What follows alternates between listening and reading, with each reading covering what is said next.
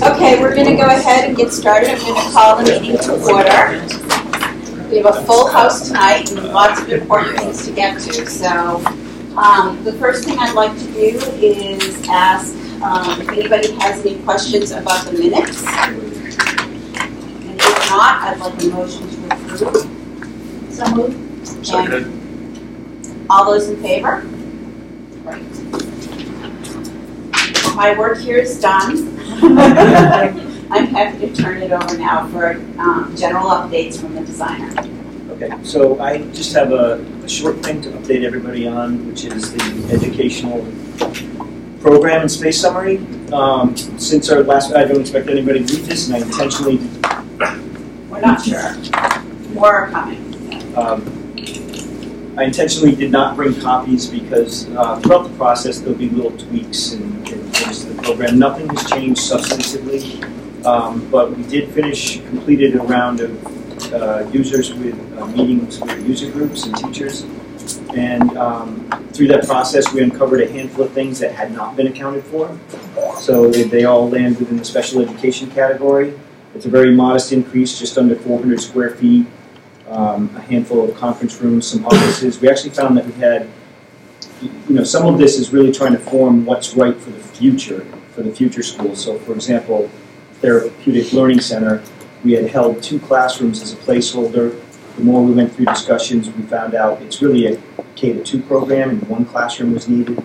And that some work is also done, I believe, in the pre-K rooms.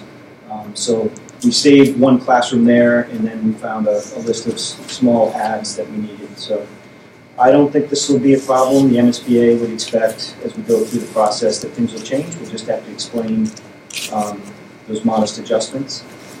I also recognize that within the administration and guidance component, we were carrying, because it's an MSBA default, some guidance counselors' offices. And in fact, we don't need guidance counselors per se, but what that allowed us to do was to increase some of the office space that I think is well warranted, because we're trying to create 2 administration areas, one for the pre-KK and one for the grade 1 to 2. So we have been working with the MSBA allowance and cut some of those offices down in size. We now can restore them, so that's what I've done with that square footage. And that, obviously, whenever you change the program, for net square footage, it increases the bottom line, so we're talking about 600 square feet. This is really a blip. So no big deal. But one of the things that will need to be done between now and, I guess certainly between now and our next submission, is that the educational program itself will need to be updated with comments from the MSBA from the last go-around. Maybe that's already been done. And then any of these adjustments, if they warrant an explanation of need for space, those will have to be clarified. So it's not a major change, but it's something that we'll need to work on. And I raise this tonight because it's really up to, I guess, the educational leadership if these changes, modest changes in space summary and then updating the ed program, warrants school committee to re-approve it. I would say that may be a formality, but that's really up to the district. So nothing to decide tonight, but just want to make everyone aware. And if we update the ed program, do we need to resubmit that to the MSBA? That will get submitted in the next okay. formal submission, which is the PSR, the Preferred Schematic Report, which is scheduled for May 8th. So it is coming pretty soon. And certainly I can answer any questions along the way. So that's it for Space Summary and Ed program. I think we also hand this over to Dawn to talk a little bit about central admin. We did take a quick look from our last meeting at what it might look like to locate the central offices with the combined school. Right, so I reached out to find out approximately the size of your current space. Sounded like it was just over 4,000, 4,200. Asked if that was adequate. You said a small increase might be helpful, somewhere in the 5,200, was that where you landed? I grossed it up to about between 5,000 and 5,500, depending on the option that you look at. Laid it out in 3 different ways on the combined new at Parkview, just to keep things consistent and for sake of discussion. So, option A looks at sort of a self-contained space on the end of one of the educational wings, and then looked at pros and cons. Obviously here, the footprint increases by 5,500 square feet. I put as a neutral that all the options would include additional parking, because as we evaluate these against each other, that's common amongst all of them, recognizing it's sort of a negative on this site in general, but all 3 options would put it on this site, and all 3 options would need the additional parking. And we could talk about that more. I didn't get too much into detail on how it affects the site, just recognizing if it would or would not. And in the other cases you'll see, we were able to fit it within the existing footprint that we're proposed here. And then all would add additional car traffic for the sake of the people that come to the central admin space. So again, that's on all, it's kind of a neutral factor on all of them. Here, it's a minimal impact to the education, meaning it could have its own entry, it could sort of serve as its own piece of the building and still be connected without having to enter into the existing school to get there. You could have a connection if you wanted it, but it doesn't necessarily have to be that way. And so then obviously it's able to operate independently with a separate entry. So there's a red arrow there for recognizing that it could be adjacent to the pre-K. And on the second floor, it's just shown for reference. It actually doesn't affect the second floor at all. Looking at it differently and trying to recognize that there are a lot of spaces fighting for the first floor footprint and that we're already on a tight site given the size of the school, we looked at how we could work it into the existing design and still have it, sort of function independently. In this case, there would be no building footprint increase. We took over the southernmost wing. It had four classrooms that we ended up bringing upstairs, so I circled them here. This does affect the clusters in the sense that it does negatively, in a sense, it breaks up that cluster that we overtook, if you will.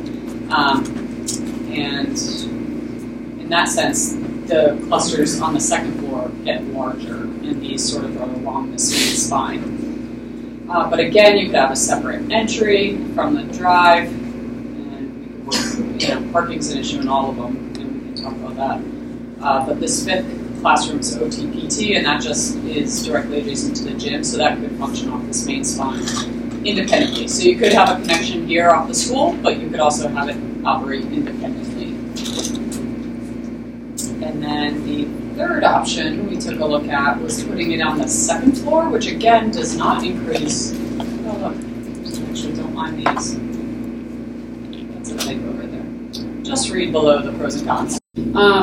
There's no building footprint increase on this one either, but what it does do is it impacts the education from the media center standpoint. What it did, if you don't remember, and this is the enlarged second floor, I'll go back and show you.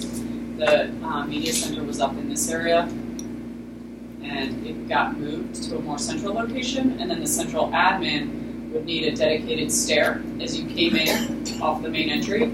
You may or may not engage with the main administration or come directly upstairs to central admin. So it requires sort of a dedicated stair to get up there and might impact the admin depending on the procedure for check-in, and with some impact to the education, meaning that the media center got moved.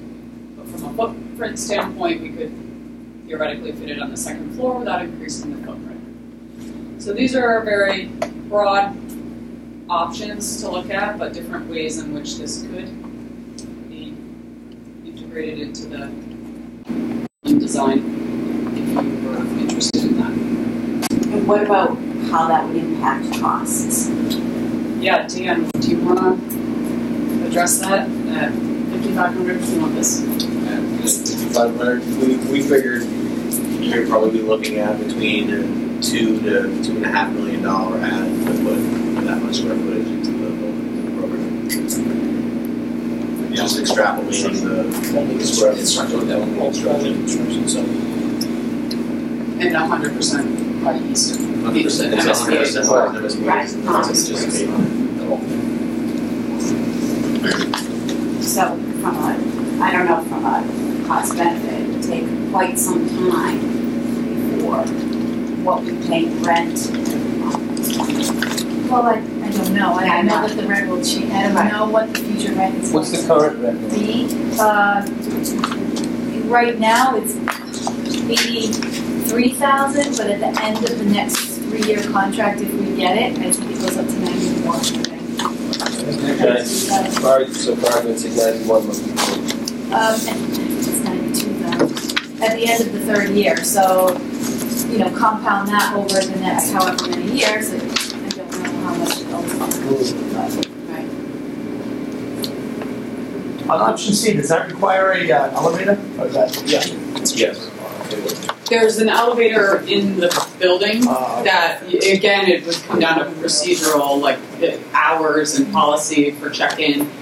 Could you share an elevator? Maybe. We'd have to look at it. As far as, if it would need, maybe there are lock-off doors that allow you to use that center piece of the corridor in off hours that wouldn't affect the educational spaces in a way that closes them off and locks them. But we have an elevator already in the building. Sorry, I'm talking about it. There's already an elevator currently, so we look at being able to use that same one rather than having to add one specific to the central admin space.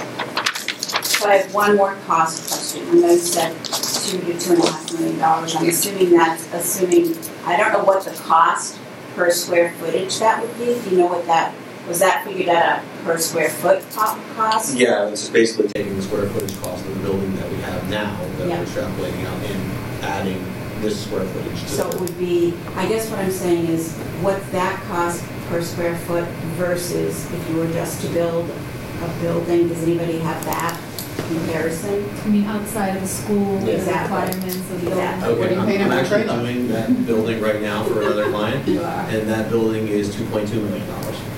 So it's it's roughly 6,000 square feet, and it has, that's the same program, it's an administration building for a district, and that building, we're actually going to open the bids next week, but we're trending towards, 2.1, 2.2 million. So it's an entirely separate building? Entirely separate building it's on the same site as the school that was. So really, in terms of a cost differential between putting it in an educational facility versus having it separate, is there a huge one?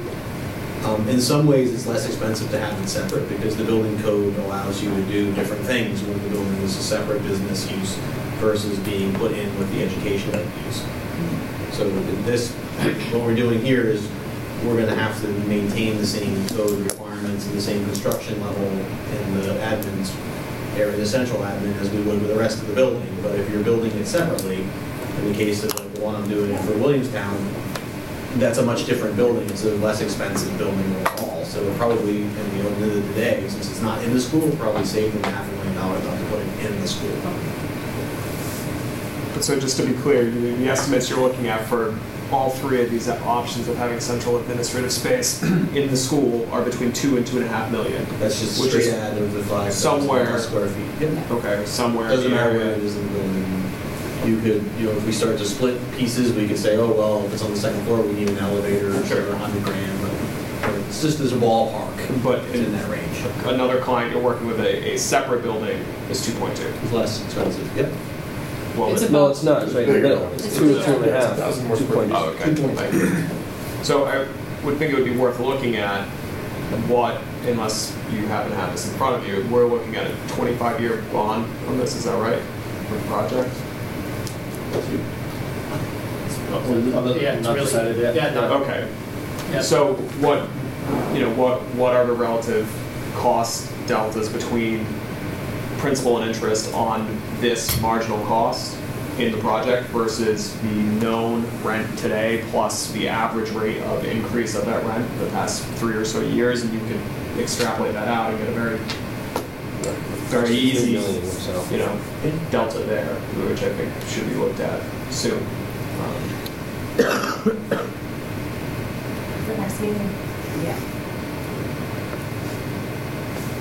I think the other piece of this that we really haven't gotten into is the traffic, because it does have an impact on if this building does, if that piece of the scope does get added, it probably has an impact. Right, we specifically sort of held on the site and the traffic, knowing that Vinod would be here tonight and presenting it, and then recognizing if that changed anything before we went through the effort of, reconfiguring any site implications, so. But I think having the cost comparison or differential is really important. So who's doing that? That's my, who can do that? Who? Yeah, we can put that together. Okay. These guys. Don't everybody jump up at once now. We did the red square side of it. Right. And I'm assuming hypothetically, if we went down that road, we'd have to obviously get MSBA approval, all of that. And there's no guarantee that they would approve that in this project. Is that? There are projects out there that are including it. Arlington High School has their central admin in it. They just don't pay for They it. will write over and over and over again Yes. to remind you, over and over again. They're not going to, There's no But unlike impact to the overall approval of that project. No, unlike a pool where they're saying no, never, not participating. Central admin can be, they just won't pay. They could ask you to include it separately as a separate vote. Like we discussed the with the community senior space. center. Okay. Yeah, They might not, and they Yeah. might. that's true. They don't want the.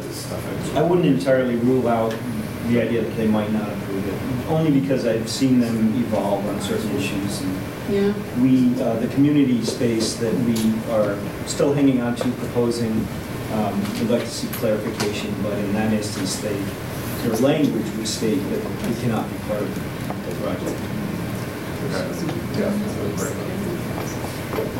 Thank you. Traffic. Hello everyone. My name is Vinod Kalatiri. I'm a transportation engineer with the firm of Ty & Bond, part of the Perkins Eastman team, working on the elementary school project here in Easton. I met several of you a few previous occasions, including going all the way back to the MSBA interview. We have since obviously done a lot of work on transportation traffic. I haven't presented to this group or in the town yet. This is my first presentation here. But I've been working with the team in the background on site access, circulation, transportation issues, parking, and various things. So what I'm hoping today over the next, I think there are about 22 or 23 slides that relate to transportation. I wanted to give you an update on where we are with traffic issues. It's still, the study is still being developed. We're still working on analysis. So some of the information you'll see tonight is still in a draft form. You'll see a watermark on it saying this is subject to change. But you'll get a pretty good understanding of how we are looking at traffic, what the issues are, and how we are heading towards solving them. We don't have all the answers right now, but we do have a pretty good handle on where we are heading with the traffic study. Just a quick outline on what I'll cover today.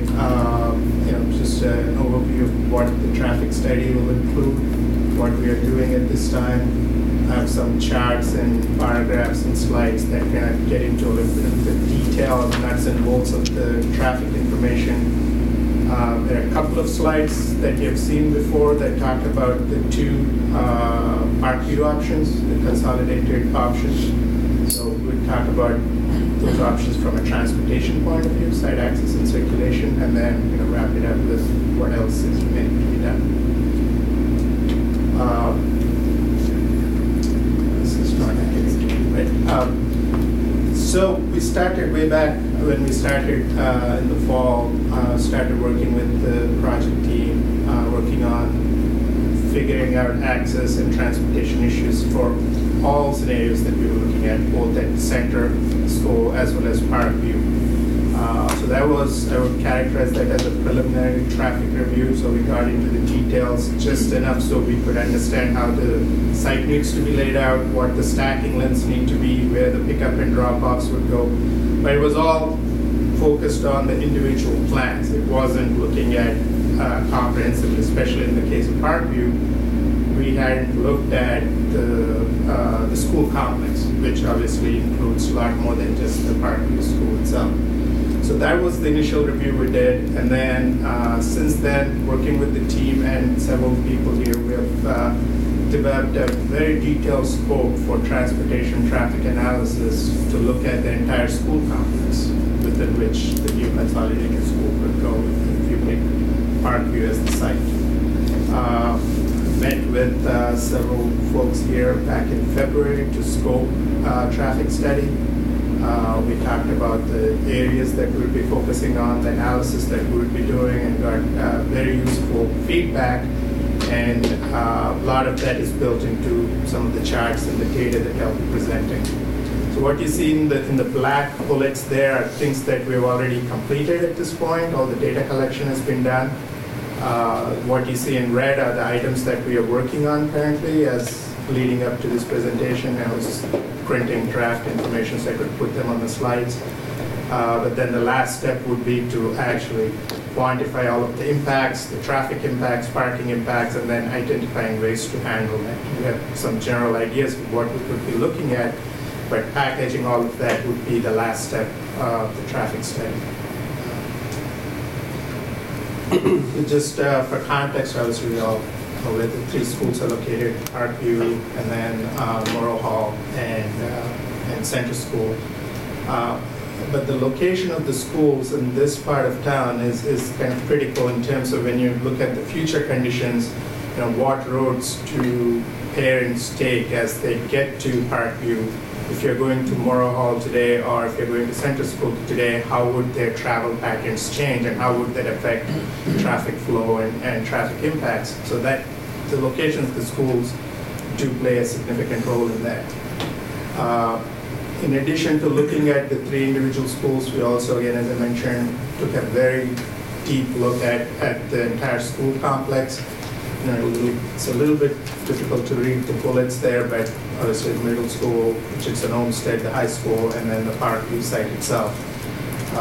And then the blue lines that you see there are sort of the main spines or the roads that feed and support the access and egress into the school complex today. So we have a lot of data that we've collected within the school complex over the last month or so.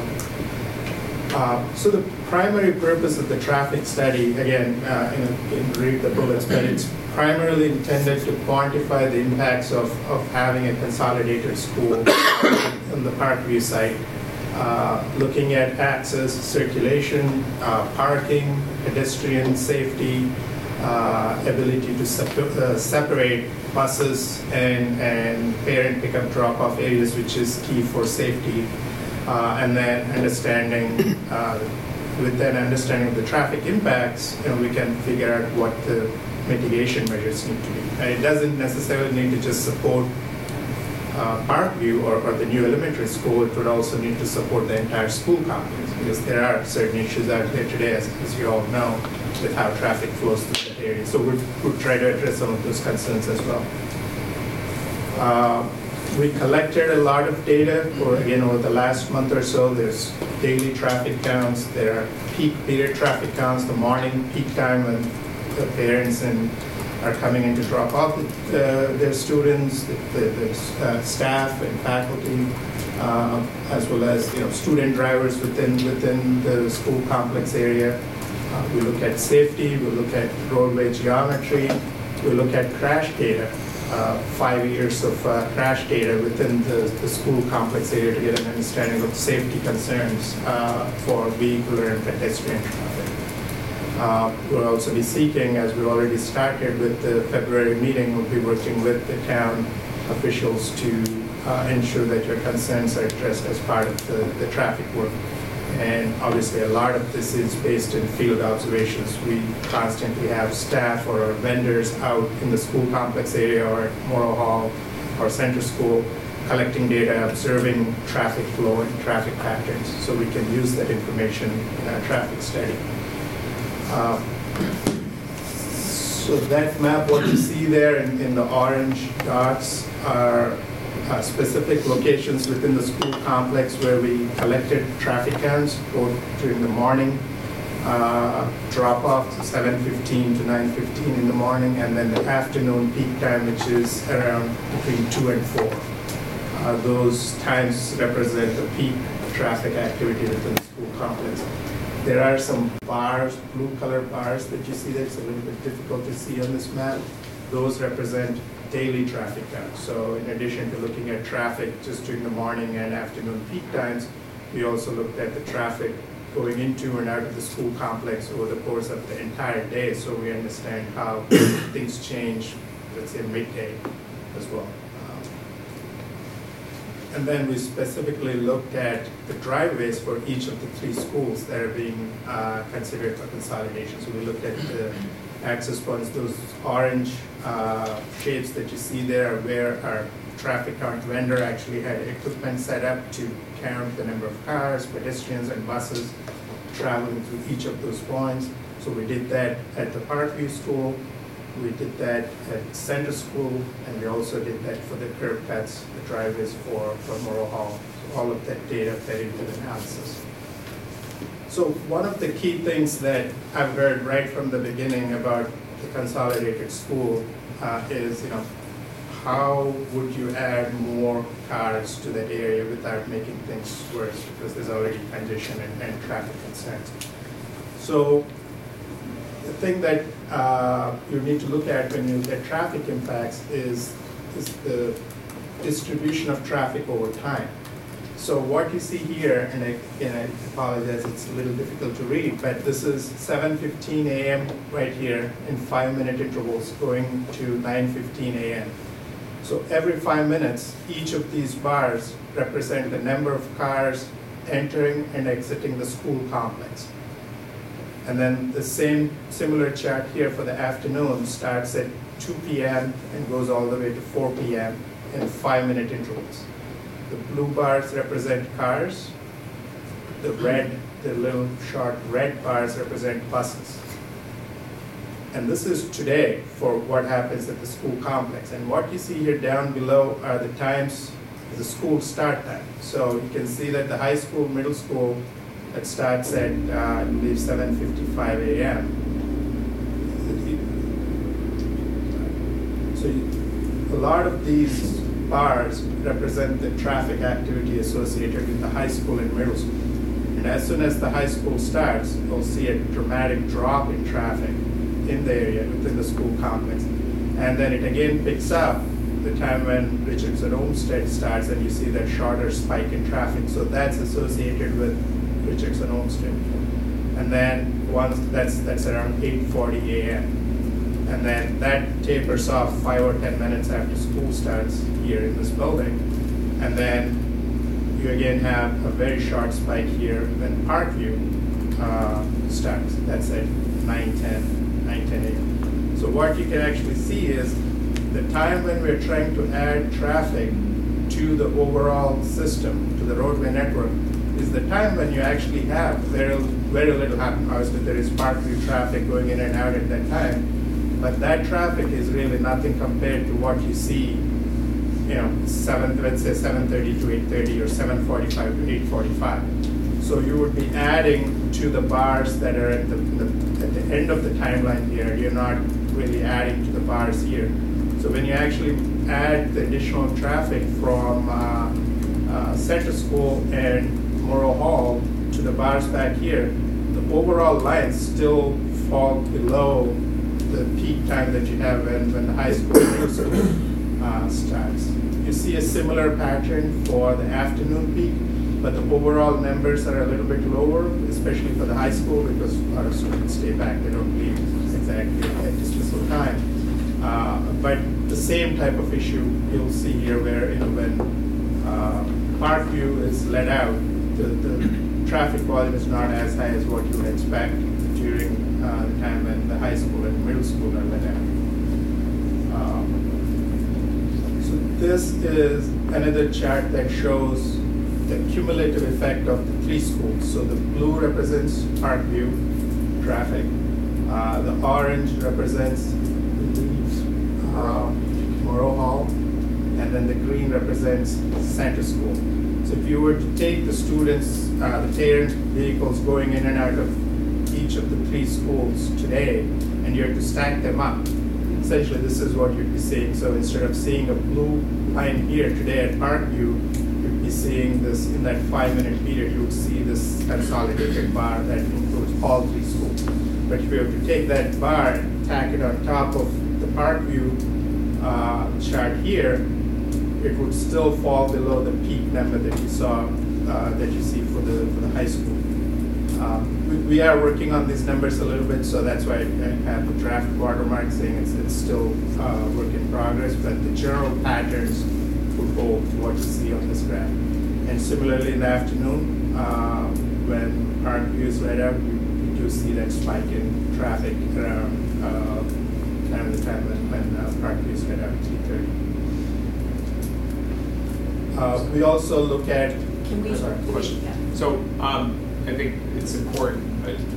I want to confirm, but make sure anyone who's watching, that is, these charts right there are just indicative of the 3 K-2s, correct? These 2 right here? Yes. Yes. Right. So just because in contrast to the slide before, it looks like you're Yeah. looks like you're changing the scale and that it's blowing up on the back end, and that's not what this is. I agree. Do you have a graph that overlays this onto the prior one? So that's something that we're working on. Okay. And yeah, what I should have done on this one is essentially have the vertical Right. scale Yeah. be Right. the same as the other one. Right, just so then folks it would at layer home don't see, the morning currently has a peak here, and if we did a consolidated school, it just puts everyone, including the high school, at the end, because that's obviously not what the data is trying to convey. So what's the number at the highest peak on the right-hand side on this graph compared to the, on the left graph? On the left graph, It's yeah. like 95. 95. That's 95. So it's And 95 cars. on the previous graph, what was the highest peak, so I can get an example? Almost It's 300. It's Oh, almost okay. 300 at the high school. That's because of all the high school kids that drive to work. I mean, Right. to You have more schools. cars traveling on the system during the morning. So that's my question, is this accounts for people going in, going out, high school kids that come in and park? Yes. So you're looking at the axis all around the, right? Right. We look at Randall, access off of Randall Street, Columbus, we look at Spooner, we look at Lothrop. So we look at all of the access points into and out of the school complex. And all of the data that we've collected is for all of the students. I have a quick question. Leisha, are the K-2 schools different start times? No. They're all the same time? Okay, thank you. What time is that? Just from 9:10 to 3:25. September, here we go. Has this considered the construction crews are going to be floating through, and that come later, of the moving of the central registration, administration, because there's really a lot of construction people going around here. Will So- that consider something like that? I think right now what we're just looking at is if this school was done, Final. what are the traffic patterns? You're right that at some okay. point we will have to consider as the process is happening, but I think right now for our immediate concerns, we're just trying to get a sense of what's the impact on if this were a consolidated school site. Yeah. That there would be a separate construction traffic management plan that would address impacts during construction. Excuse me again, I live very close to the project, and I can look out my window and watch the cars go by. But there's a significant amount of cars that go down Spooner from the middle school, more so than even the parking. I can tell because the parking lots are empty in the morning, because they start earlier, they're coming through like crazy. Because that's what they do. I don't know how the teachers would do it all, but the parents are bringing the kids up and coming back down, or up Spooner, dropping off at Parkfield and somehow getting back around. I can't figure out. I've been up there a couple of times and watched it. So it's quite a mess though all around the streets. They queue up halfway down the street, which can't be safe, and it's conservative. But there are an awful lot of them, and they talked once here in this group about possibly blocking the middle school from coming down Spooner. Because and they'd have to go back down Columbus Ave. We actually share that concern. When we met with them, we actually explained to them that that happens and how people go to one school to drop off their kids even though they're at a different school. So they have all that information. I think you're going to address that. Yes, as part of the improvements, there will be a series of recommendations that we'll be reviewing with you in draft form to understand what makes the most sense. Yeah. But I do understand that currently for Richardson Olmsted, there are two drop-off points. One is via the driveway that you have, but then the other informal drop-off is in the middle school parking lot, as you said, and then the students walk between the parking lot through the network of walkways. It's a valid question. We shared the same concern, so he does know that, fortunately. Yeah. That starts at 7 in the morning, you said, right? Yeah, the bar on the left side, that's actually 7:15. Okay. So typically most construction workers are on the site by no later than 6:30 in the morning. The exception might be the site work subcontractors. They can't make noise that early in the morning. But you might only have a dozen site work subcontractors. Once the building The is local actually... crews here that I talked to, they're in construction, maybe you'd be bidding on this, said 7 o'clock is that start time. Yep, that's their start. And, they'll be there at 7. Yep, they're usually there a little bit earlier, and if you let them start at 6 inside the building on quiet work, they usually take advantage.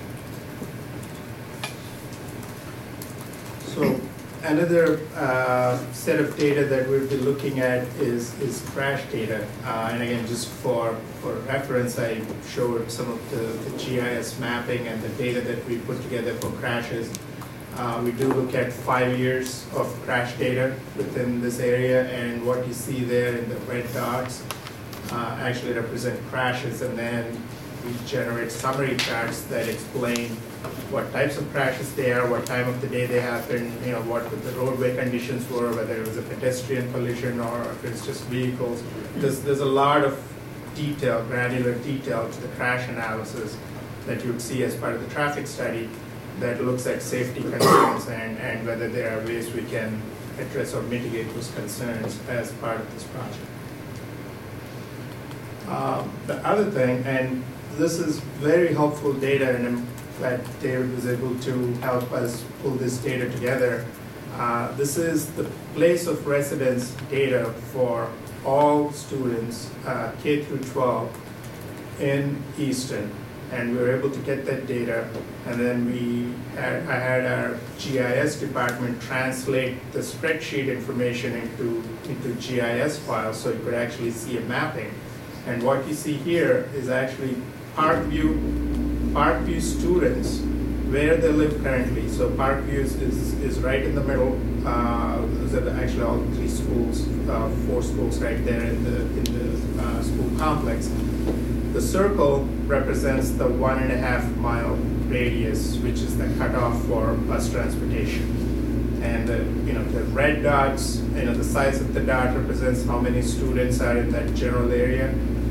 So you can actually see how that splits up. And based on the data that we were provided and running it through a GIS model, there are about 183 students currently at Parkview that live within that 1.5 mile radius of Parkview. So presumably everyone outside of that who have access to free bus transportation can choose to do so if they wanted to.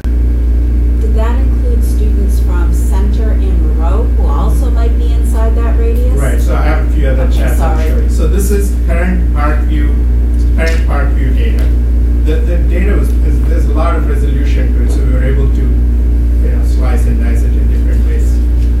So that's the Morrow Hall data. We'll see about 132 students at Morrow Hall currently fall within that 1.5 mile radius. And then you look at it for Center School, and interestingly, there's only about 92 students compared to the other 2 schools. There's fewer students within that 1.5 mile radius for Center School than the other 2 schools. So it's a smaller number. But then the last one that you asked, which is sort of if all of the students were put into the new school, the consolidated school, and you still put the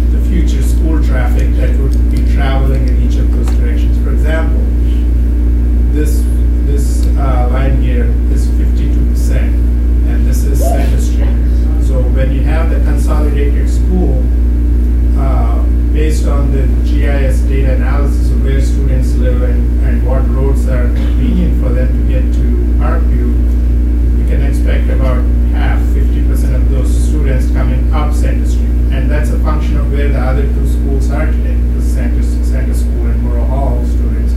A lot of them would end up being part of the 52%. Similarly, if you looked at Main Street, you'd have 11% of the future school traffic by Parkview would be on Main Street coming from the east, about 7% on Main Street coming from the north. So again, the percentages don't necessarily mean anything at this point, but this feeds into our analysis of impacts to figure out what intersections could be impacted and what type of mitigation we might need to have to address those impacts. So another data set that we obtained as part of this project was a parent survey. So there was a pretty substantial parent survey that was conducted to find out what mode of transportation their students use most often. Obviously, it changes from day to day based on weather conditions or parents' schedules and things like that. But if you were to ask them about their primary mode of travel, you would see that pre-K through 2, or essentially K through 2, I would say, under current conditions, 65% of the parents said that bus is their primary mode of transportation.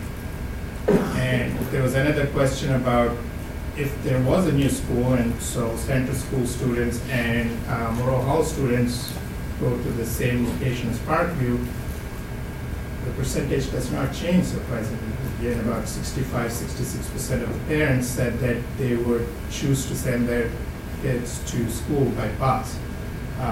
So it's interesting to note that today Parkview, or K through 2, they use about 65–66%, and in the future with the new school location it would be about the same.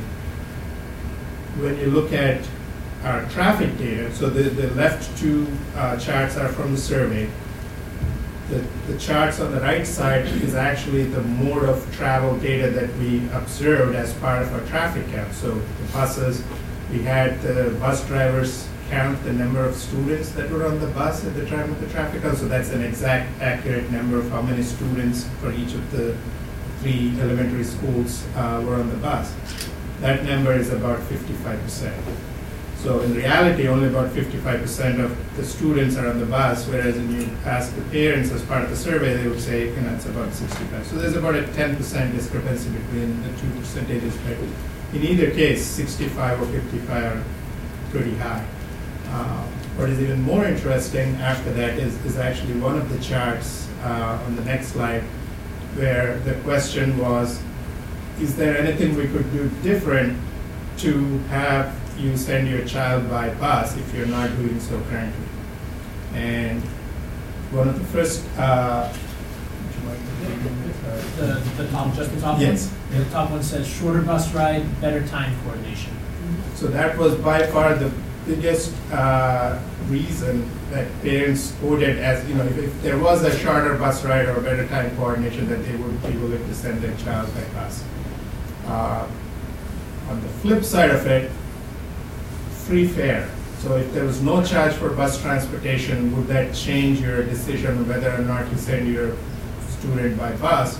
Was the bar that has the lowest response. So yeah, the charge for transportation is not the motivating factor for parents to choose bus transportation or not. It's a convenience factor, and the times and start and end times. So based on this, what I would say is, unless there was something drastic that changes with schedules or hours or start and end times, you are probably going to be seeing about the same level of bus usage for the new school, which again helps us figure out how many cars there will be, and then we can run the analysis based on it. So that's really part of the information that we're using here. There are a couple of other benchline information, benchmark information like this, generally about an even spread of responses between pre-K through 2 and 9 through 12 is about even responses. So we did get uniform feedback from all grades when parents were responding to the questions. Then quickly switching over to the site access and circulation, and some of these I'm sure you've seen as part of some of the other site presentations.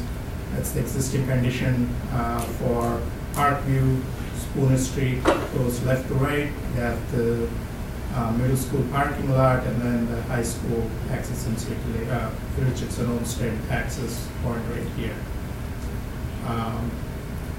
We looked at the matrices. So one of the options you looked at was a brand new school on the back side of the property where the fields are located currently, and then creating a new athletic fields and recreational areas on the front side of the campus. Versus alternative 2, where you add on to the existing school and maintain as much of the green space behind the property and the side of the property.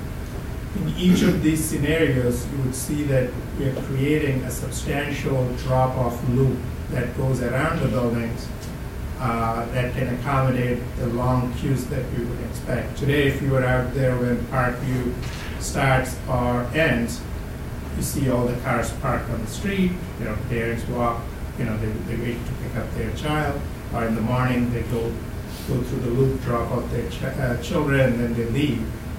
But a lot of that happens on Spooner Street, which is a public road, and that does cause some friction with pedestrian traffic and others that are on Spooner Street, unrelated to either Parkview or the middle school. But what both these site plans do is it creates substantial drop-off areas on the backside of going around the building so that we can actually stack all of the vehicles off the street. Obviously, these still need to be refined, but as part of our initial review, some of these parameters have been set in terms of how much of stacking length we need to store the vehicles and also for parking. On both sides of these graphics, you'll see features to consider that I do want to point out, and again, some of these will come in as we get into the mitigation of the traffic improvements. Some of it we talked about during the kickoff meeting we had in February. This access plan currently shows the connection to the middle school parking lot being cut off. So there's a new driveway that takes you all the way down to Columbus Avenue. But if you are coming down Spooner Street and you want to go to the middle school parking lot, you would come down Spooner, use the new driveway, go down this new driveway, come down Columbus, and then enter the middle school parking lot from the other side. So this does make that access circuitous, and do you want to maintain that connection into the parking lot, or do we want to remove that to help improve traffic flow associated with parking? The other thing that we talked about very early on, and it's still something that we keep thinking about, is should there be a connection between Columbus and Lothrop through the campus? Today, if you had to travel between Columbus and Lothrop, either you snake through the middle school parking lot, or you use Sheridan, or you use the loop behind the high school to be all the way behind all the schools and get to Columbus. A new connection that connects Columbus to Lothrop creates an additional spine road through the campus to be able to disperse traffic over multiple streets. So that was an option that we talked about. And a variation on that is access to Parkview via Lothrop. So rather than having a full connection all the way to Columbus, what if a connection to Parkview was created off of Lothrop Street? So again, you have an additional access point to come to and leave the Parkview facility, and reduce the amount of traffic that, for example, you might have at the intersection of Sheridan and Spooner, if we were to do that. And then there was also some discussion about this pedestrian path that you see there between the school building and Sheridan, and whether that should be maintained or reconfigured to serve some other purpose, to avoid the possibility of parents dropping off their children on Sheridan to use the walkway to the school. So both these options all of these ideas or possibilities still exist, and as we go through the traffic study, we'll be evaluating some of these in more detail to see if that would help offset some of the traffic impacts, and obviously bring those findings back to the school.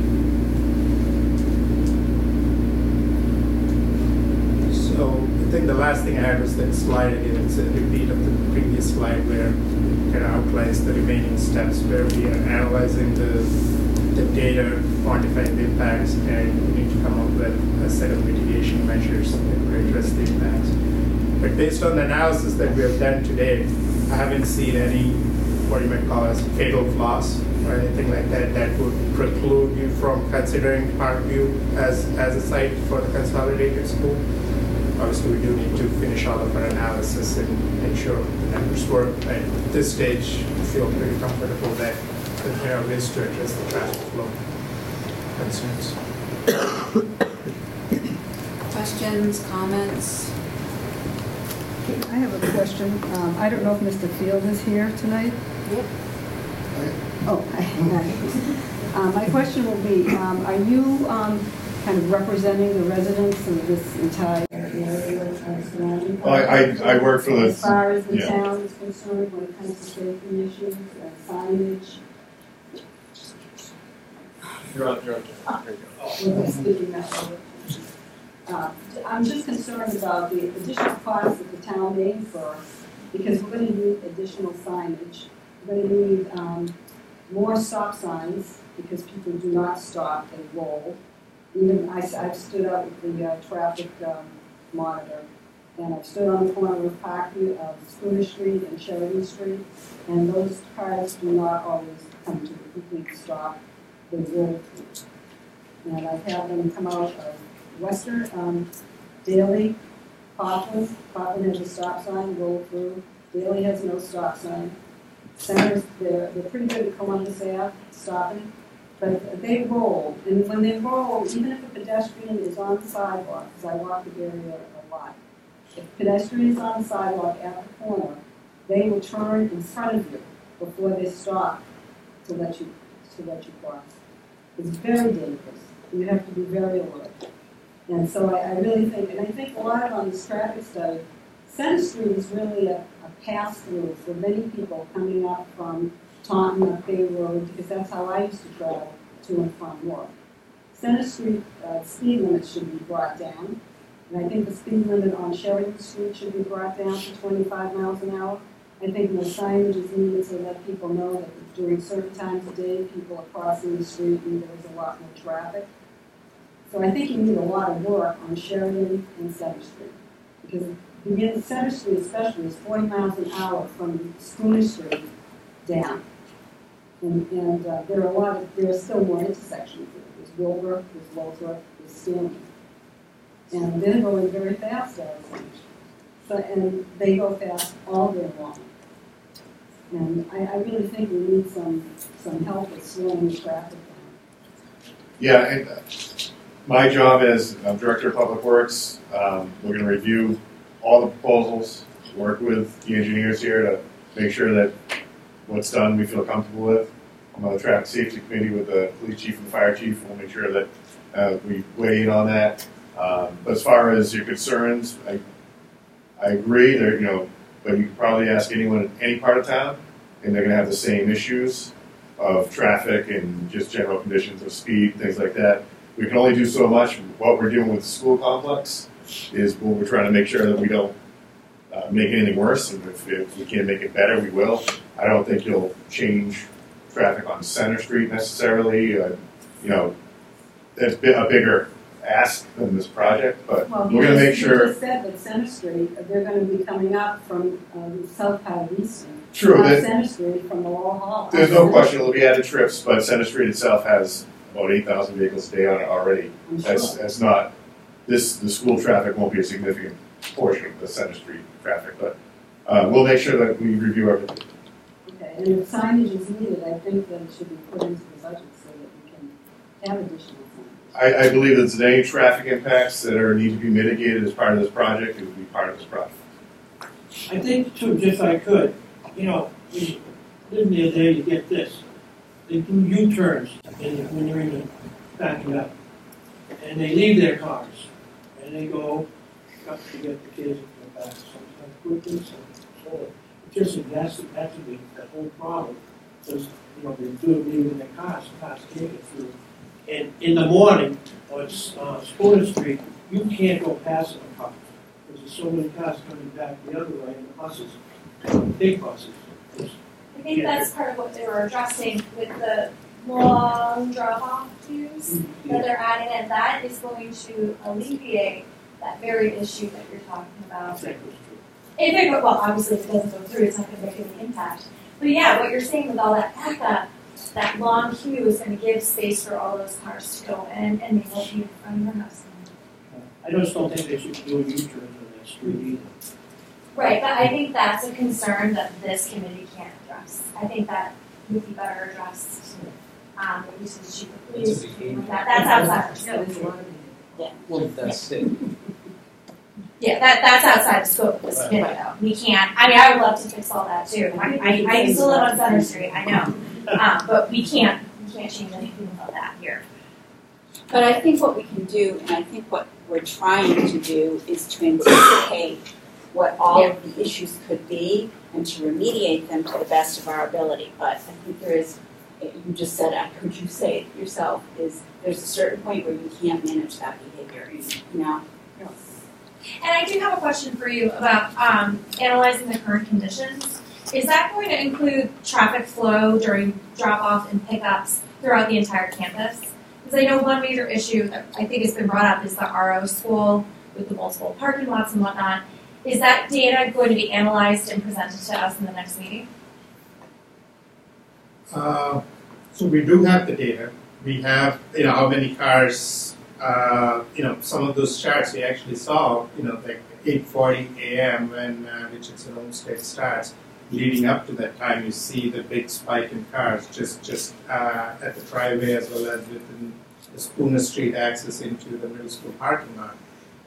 In terms of analyzing that data, we can present that information in the next meeting, so you can see actually what exactly happens with the RO peak time compared to the other peaks. I think because we have the raw numbers, and that looking at the curves and whatnot is incredibly important. But was there an analysis done of the actual flow, like where cars are getting choked up and? That's the analysis that we're going through right now. That was my question. Yes. All right, thank you so much. That analysis is ongoing. Awesome.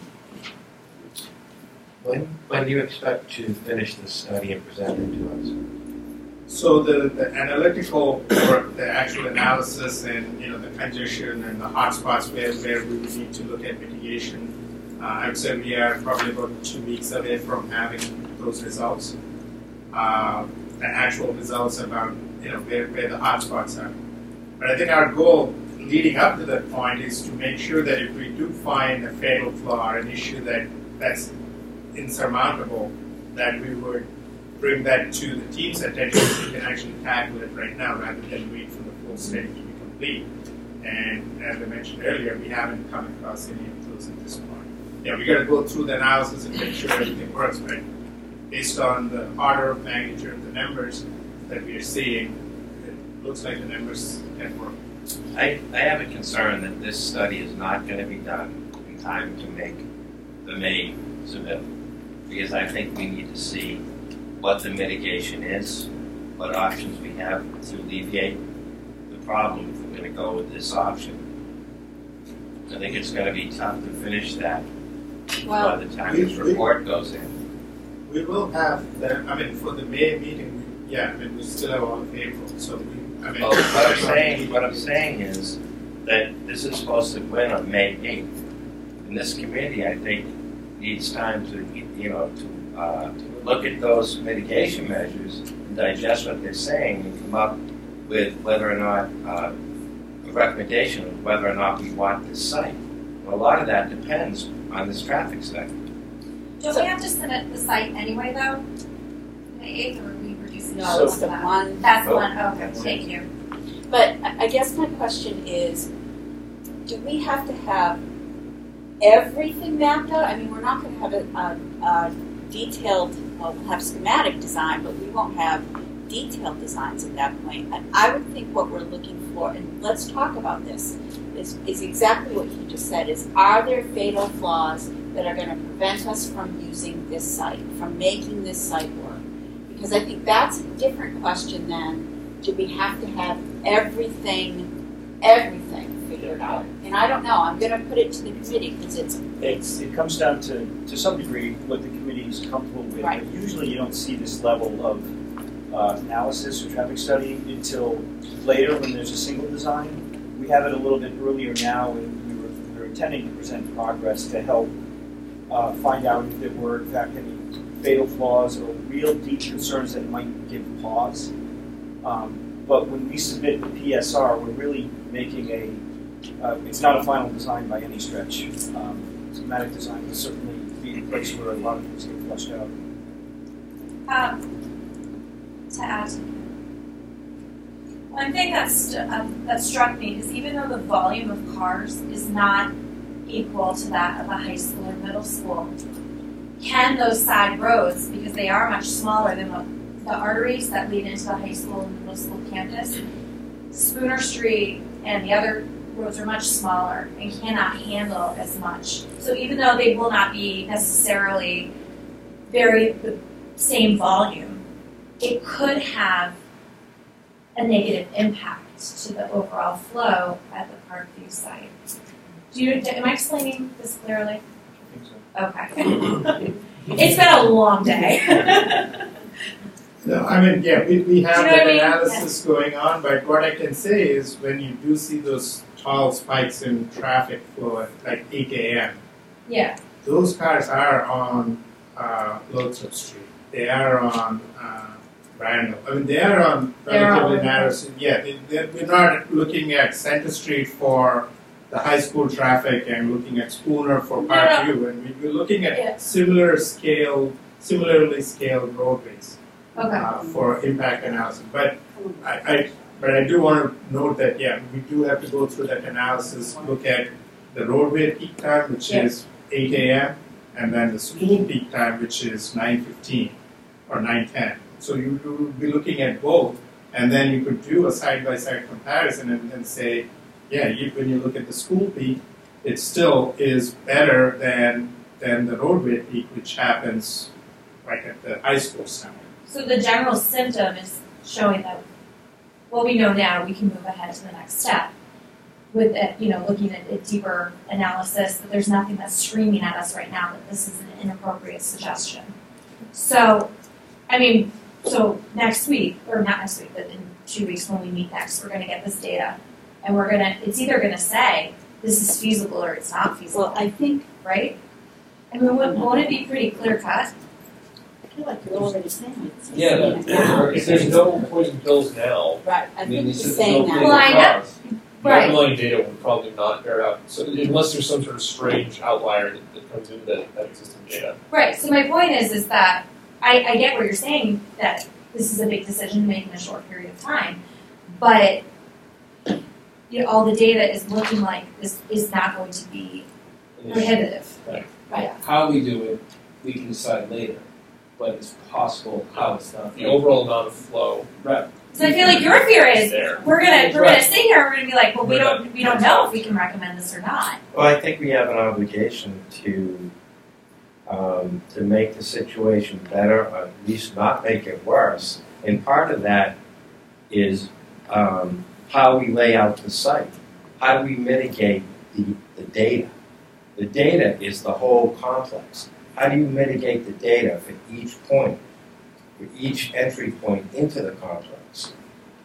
And we have to make sure that, for example, if that's the site design, that the queue times that we have, or the queue lengths, work and alleviate the problem on Spooner, for example, or other entry points into the complex. So it's not just the data. Well, are those site layout questions in that level of specificity things that necessarily come after, or? Yeah, we're by no means fixed into the site layout at this point, the roads in and out, parking area. even the shape of the building could change and have minor deviations. That level of detail really happens in schematic design after this. Really all we're telling the MSBA now is preferred solution is either add reno or new on the Parkview site. And the building's going to be approximately this size and house these grades. I think you, if I'm hearing you correctly, I think, I don't want to put words in your mouth, so I just want to see if I'm synthesizing this correctly. I think what you're saying is what we all feel. We would love to have like the final designs go, yes, it'll come here, it'll make the cars go down to this amount and everything else. But we're in the feasibility stage right now. And I think what they're saying is, in order to move forward after you just have to find out, is it feasible? Are there multiple options where you could choose 1, 2, or what were there, 5 of them, that could make it work? Because, again, we don't know the shape of the building, so you can't even necessarily count the number of cars, but is it big enough to know that that's an option, and then those other 4 things are also options? I think that's what you're saying. And I think that's what you're saying. I don't think we're going to have a final design because we're not paying for a final design. We're paying for a feasibility and schematic design, and that's what we've done with the buildings even so far. We've said this is feasible or this isn't feasible, that we have to, as a committee, say this is or isn't feasible based on the fact that we have options to mitigate the traffic. And I think what you're saying is that we do have options to mitigate the traffic, and you don't see fatal flaws yet. That was my point, yes.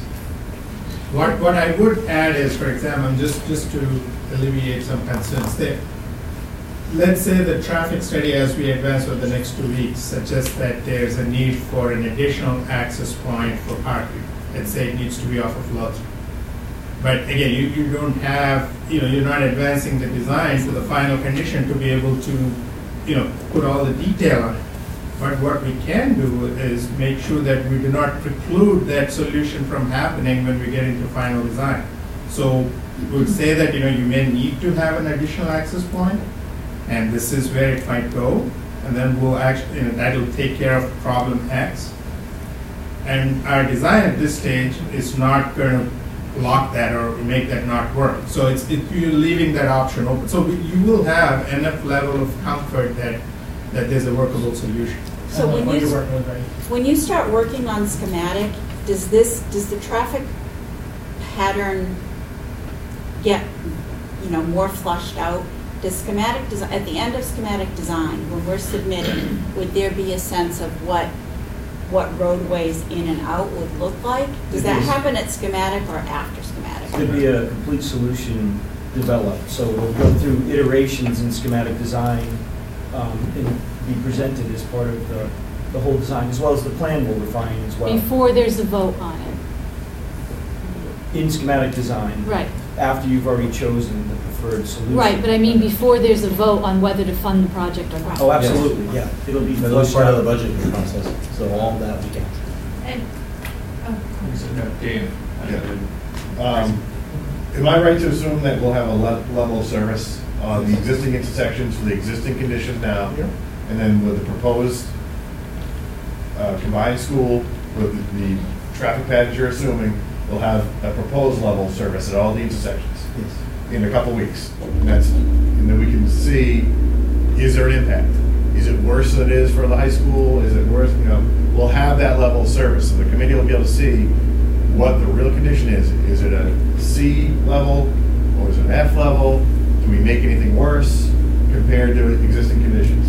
And then if there is something worse at a certain location, there's probably things we can do to mitigate that and push traffic to another location or add another entrance or things like that to alleviate that. Am I correct? Yes.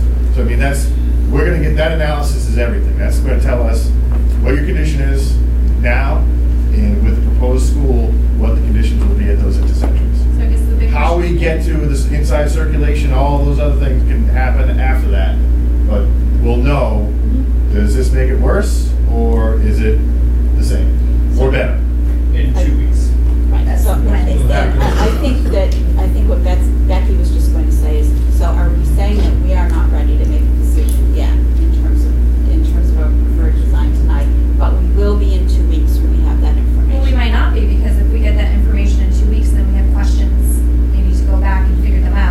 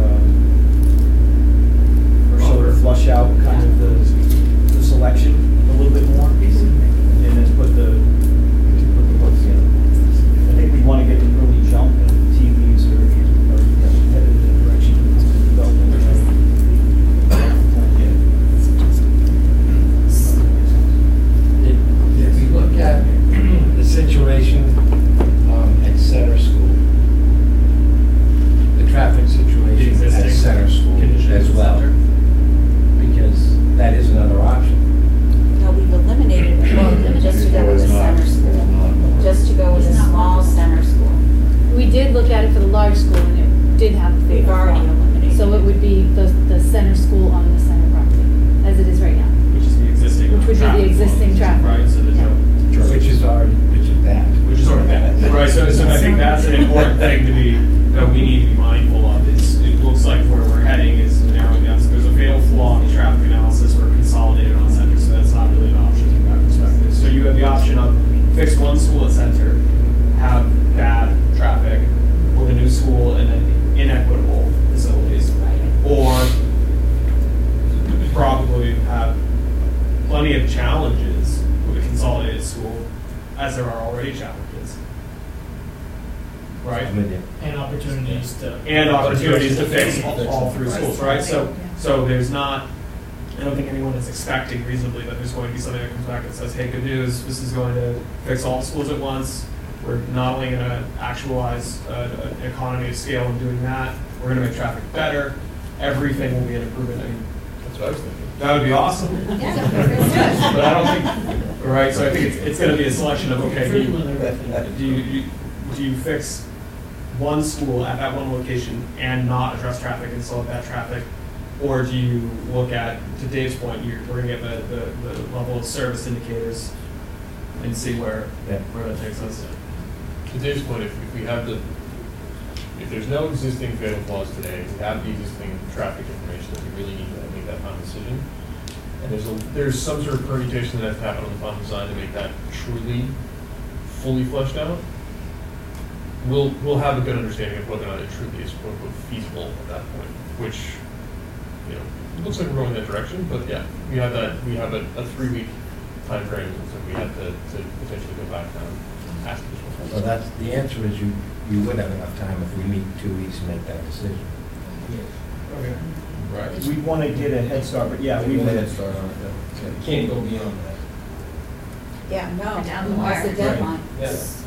So it seems like we're obviously talking about the site. I don't hear people talking about the actual building. Is it possible we could reduce options based on what the building is? Because the building at the Parkview site is the same size. It's just whether it's ad reno or new. And the building at the center site is the same size. It's just a difference if it's ad reno or new.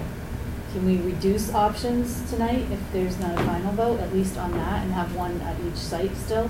So to take off. So to take 2 of them off the table. Does that help you at all? It helps us tremendously. Okay. Yeah. So. We were talking about that the last meeting that I attended, which was 2 ago. Right. So, my suggestion would be that we take off the 2 ad renos, one at Parkview and one at Center. I don't know how people do this. Just leave the 2 new buildings, the Center School new and the Parkview new. Both of the ad renos are more expensive than the new, and they restrict our ability to really implement the educational programming in the pods and neighborhoods like we've wanted to. And didn't they have additional phases of construction? And they have additional, which is part of the expense. Yeah. Well, impacting Yeah. current educational climate. So does that seem? I'd like you to articulate a motion to that effect. Okay. Can I just see what the numbers are? Thanks. I'd like to make a motion that we remove the option for ad reno at Center School site and the option for ad reno at the Parkview site, and only focus on the remaining 2 options, which are the new small center school on the Center School site or the new district-wide school on the Parkview site.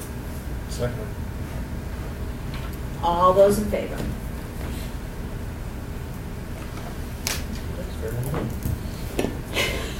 So, I'm going to ask honestly, what's your comfort level with the fact that we've moved this off 2 more weeks? Because they're narrowed down, I think we can get to work on both of those. Okay. We'll focus on the center school center site, based on what we know now, and maybe develop a refined site and building plan.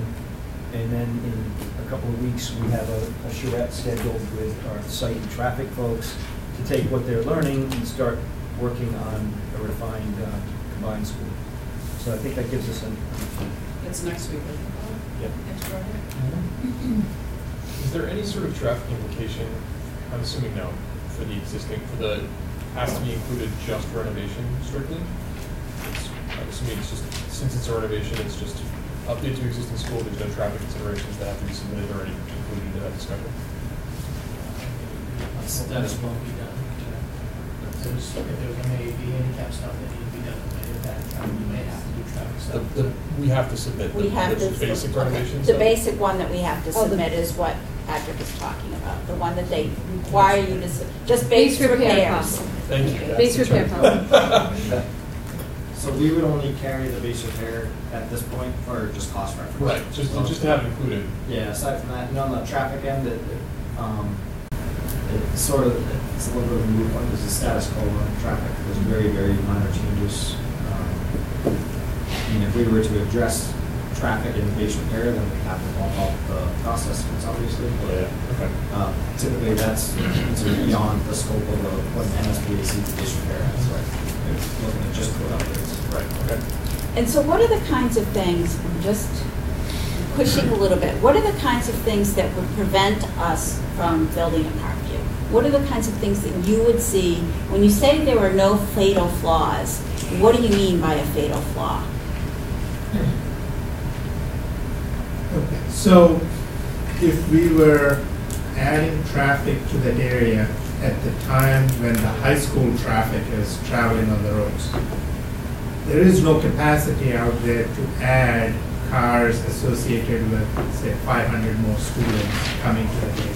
I would say that's a pretty substantial issue. When you look at that timeline, the 7 to 9 or 2 to 4, you are adding traffic to the time periods where the bars are really short. So that's probably the biggest thing that gives me the comfort that there are no fatal flaws. Again, the numbers will give me the specifics, the level of service that Dave mentioned, those are the things that you'd actually say, okay, yeah, is it getting worse, likely worse, a lot worse? I mean, we can quantify those changes, but in terms of fatal flaws, I would say the time when you add those cars is the key. And in terms of improvements, you're dealing with all public streets, so the town has control, so you're not dealing with takings or permanent easement. Those are things, again, if you have to take property to implement an improvement, that would be a fatal flaw depending on the circumstances. But I do not see those kinds of issues popping up. Yeah, I would also add, if we couldn't meet the parking count or a substantial queue, or if we were compromising outdoor space or the ability to separate cars and buses, then those would be one of those. But all of the positives, I mean, if I recall, I'm not looking at the list right now, but those weren't issues. No, those were not in red. They weren't even, I'm trying to remember if they were even in gray. Yeah. To play slightly devil's advocate for a moment, something you mentioned last night at the US Church meeting was that there's, and I'm going to misquote you, but there's something along the lines of recommendations for start times that are seemingly shifting in the state from a high school start time being slightly later, it seems like.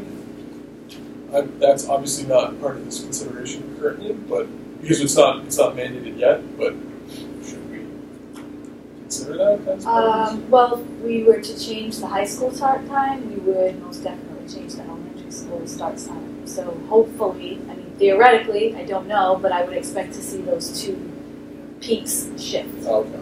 Swap. It's a busing capacity too, isn't it? My community just did that.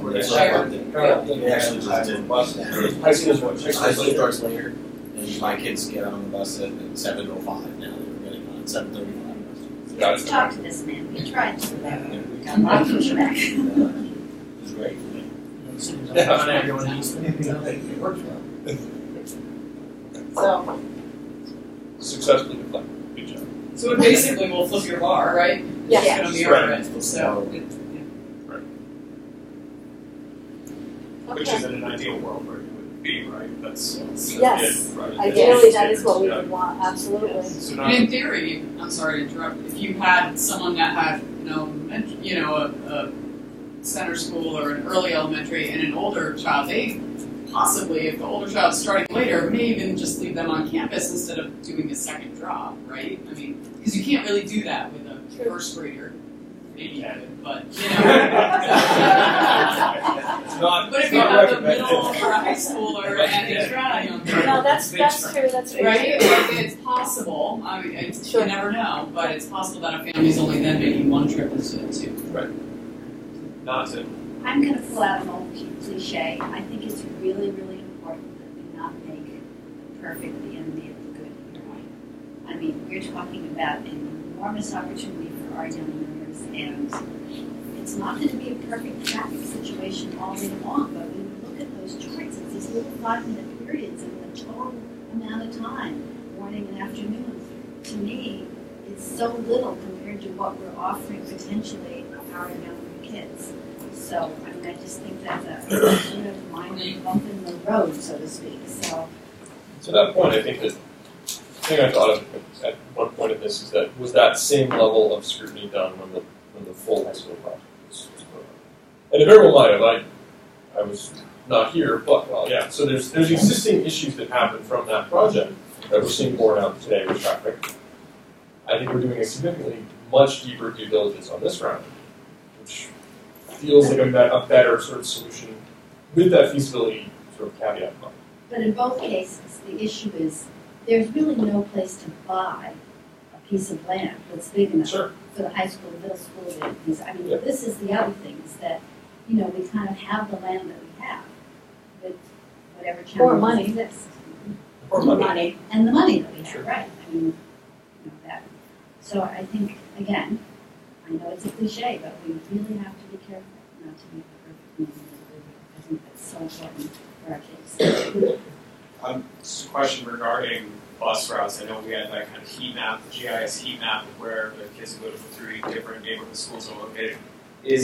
Has it been looked at, and would there be, if all the kids were going to one endpoint, right? Could there be more efficient bus routes for picking, right? Because It's possible, but we don't want the children to go too far, so it might take a couple extra buses or something. But sure, there are options. Like, Can I suggest one thing? On the queues now. I'm sorry? The queues in the morning. We're going to triple the capacity of the new Parkview and the renovated Parkview. Those queues sometimes can go all the way down to school. All will start halfway down Sheridan. If we triple them, I mean, you're going to talk about queues you haven't thought about. But I think what they're saying is that's why instead of just going down Spooner, it'll turn onto the campus and go all the way around the building, all the way to the field, and all the way back again. The queue is built within the so basically trying to create space on Make the queue. I'd like to see the queue go away too. To get them off the street, right? We'll take buses. One thing I do want to add, Easton is part of the Safe Routes to Schools program for the state. So one of the things to think about is to, again, promote walking and, additional usage of the bus. I know the data doesn't show that parents want to do it, but, there are a lot of other benefits to, using alternate modes, whether it's walking or taking public transportation to school.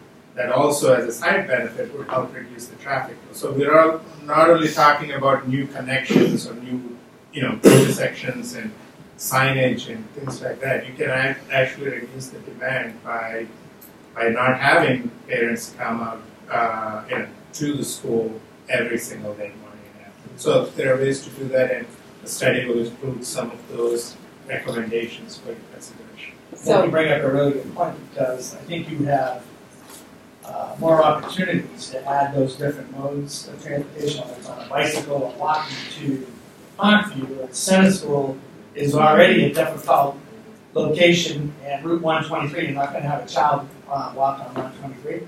So you almost really don't have any opportunities to mitigate that traffic on Center Street, whereas the Parkview location, you have a lot more opportunities, whether you bring an access road from Lothrop Street or you do some other mitigation, but it seems like to me like you can really mitigate all these issues more so on the parking side. The Center School is what it is. It's a bad situation. Okay, so I think we're all in agreement that we're going to take 2 more weeks. At the next meeting, we're going to take, we'll have the final results of this, not expect any fatal flaws to have emerged, but have that validated, and then we can vote on a preferred design solution. That is now down to one of 2 choices. What is the next meeting date? Well, we need to decide that, but I guess we can do it now. I think there's a question. Oh. I have a question. Based on the walking situation, how important do you think it is to have that pedestrian walkway out to Sheridan? Because I can see that as a problem with people dropping off, picking up. You have a crossing guard there. You know, if that is that important to have in your plan? That comment has come up a few times before, so we'll be looking at it pretty closely. Our analysis does not rely on that connection being used, so we're assuming that parents are going to do what they're doing today. If they do something different and put more students on the bus, that helps the traffic situation, but we are not assuming that the walkway between the school and Sheridan as one of the solutions at this stage. Thank you. So so 2 weeks out is the week of April 8th. So I know that we usually meet on Wednesday night, but I think Wednesday is the Lions Club dinner. And it's Wednesday is the Selectmen's meeting that week? Second Wednesday. We have meetings with Mansfield, Foxborough, Norton, Regional Dispatch. Okay. So Wednesday the 10th, I would say, is out. We're meeting on a Tuesday now, right? Tonight, are we meeting? Yes. Tonight, Tuesday. Tuesday. It's going to be one of those weeks. Can we Or- combine the 2 from the community meeting and this meeting? That's what we should just. No, we're going to go over a lot of the same things. Yep. Like he's presenting a lot of The this community data. forum is You're the all 11th. Oh, yeah. So could we meet right before the community forum, which starts at 6:30? So we have to meet earlier, like at 5. 11. Thursday. It's the 11th. Yeah. I'm gonna we need a quorum. So I cannot guarantee I can meet at that. 5:30? Or that's 5:30 guaranteed. Yeah, 5:30. Is the whole day out or just the time? For me, it's the time, but I mean, 5:30 makes it easier. I may have my kids in tow. They can vote. They can vote for me. They'd be more than happy. Okay. I mean, we could just make it a very quick meeting that we take half an hour to get the traffic updates and vote. That. And the other little update on the cost for the central. Yes. 5:30 on the 11th. 5:30 on the 11th, and I'm going to suggest that we have that meeting at the high school because that's where the forum is. So we can maybe coordinate with Lynn. Yeah, I'll have to tell you exactly what room. Yeah. Tomorrow. How many people meet before? A lot of us. I think it's like 8. No, it's actually less than that. Okay. Go for it. Good? Okay, so now, do you want to go over the schedule and then we can do tours? Do you need to do this? Tours is also on our agenda tonight. Yes, it is. For update. I mean, nothing's changed other than the next building committee meeting, which is the 11th now. Yeah. 30. Staying with all these. I'm gonna read it even small again, but still trending slightly on budget, but slightly under 268,000 versus a roughly 300,000 at this point in time, so it's great. So I'm going to ask that, I'm actually not going to put this presentation out yet. I'm going to wait until we have until the traffic information is not in draft form. We usually put things up on the website, but I think I want to wait until I'm not looking at drafts anymore. But if you don't mind, just getting me this one. And I will let Bob, go over the tours. I don't think you threw slides. I didn't throw slides in there. They're scheduled, and I don't have them in front of me. I think we have a fair number of people signed up. So we consolidated them so that we have 2 trips north and 2 trips kind of south. Sorry, I don't have the dates. Were they full? The 12th and the 12th. The 12th at 9 a.m. would be for Zervis Elementary School and then the Bancroft School in Andover. Zervis is and then see on the 24th, looks like we have 10 a.m. Carver and then noon at, or a little bit after noon at Jacobs. So I think we've got 7 or so people signed up last I checked for each one, plus there'll be architects OPM, so we're probably talking about between 10 and 12 people, so that's a good side. I think only one of them had one open spot. Yeah, it was 8, so they're all 8 and 1 7. That's great. Anything else in terms of? All right, I can take a motion to adjourn. On the traffic study, will that include the potential for the central administration office to be on the campus as well? If that's additional parking, that's No. Like I had it after the. No, we look at that after we made a decision about that. Are we? Well, let's be clear, how many vehicles, how many employees for Central Admin? 18. 18? Yeah. So, it's not, this scheme. It's not. We don't think that would impact enough to prevent. This is about enough number that it would not change the overall line. In terms of travel. Okay, some of us don't need to love it. You sleep, correct? Yeah. Can I have a motion to adjourn? So, And second? second. Carolyn, you do it. All in favor?